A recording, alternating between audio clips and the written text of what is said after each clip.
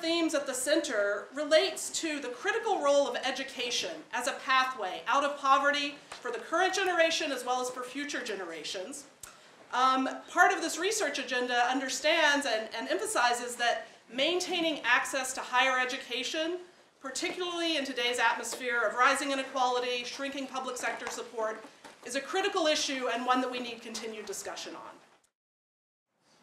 And so I'm very concerned, as I'm sure you all are, that we are pricing more and more kids out of UC education and out of this great experience that our campuses have been providing.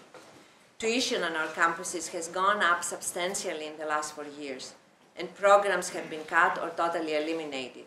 We have tightened our belts, we have become more efficient, but we are still not accessible to enough deserving students.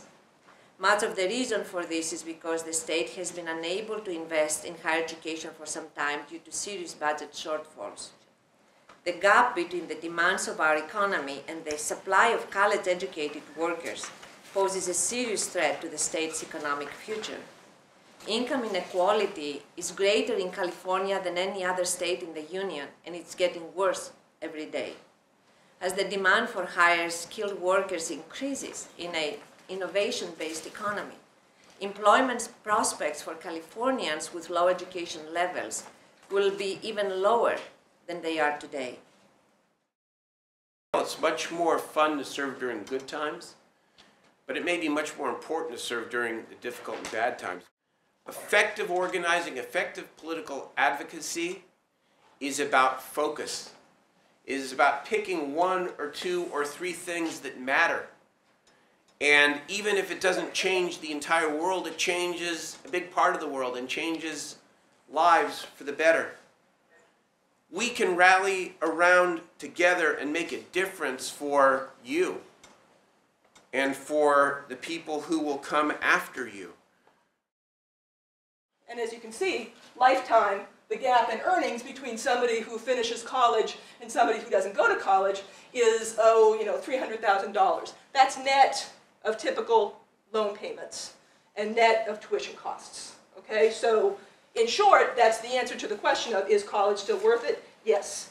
Over the lifetime, somebody who goes to college versus somebody who stops at high school is going to end up earning net of their costs over the course of their lifetime an additional $400,000 or so.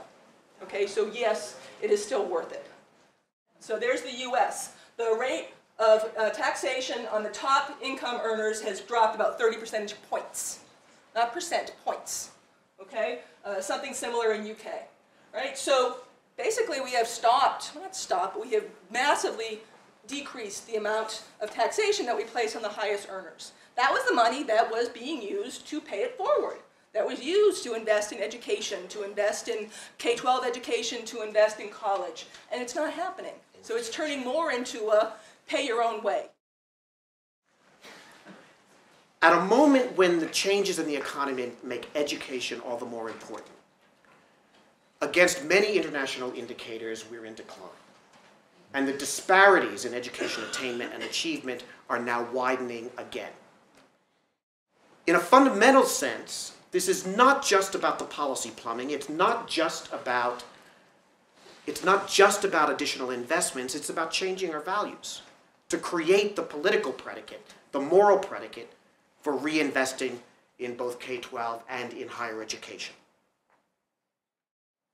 That the only way in which we're going to be able to preserve excellence and provide access to tens of thousands of additional students, as California is browning, the only way we're going to be able to do that is with some reinvention of the way we deliver instruction.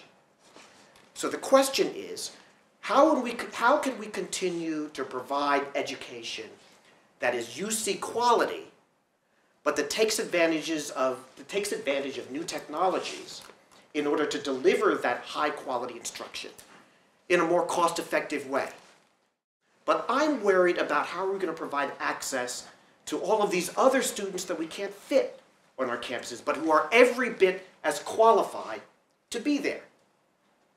Society can't afford to say to those tens of thousands of students, that's okay, you don't need a world-class education. We can only afford to give you something less. Good luck. So as you students prepare yourself to make a difference in the world, you need to do two things. You need to collect the heaviest bag full of tools, intellectual skills, habits of thought, analytical capabilities that you can possibly accumulate on this fabulous campus. And you also need to keep your eye on the values that are at stake in these struggles and become adept at debating them, at engaging them, at persuading people about them. These are skills for life, and never will you have a better opportunity to gain them than what you're doing right now, right here at the University of California. Thank you.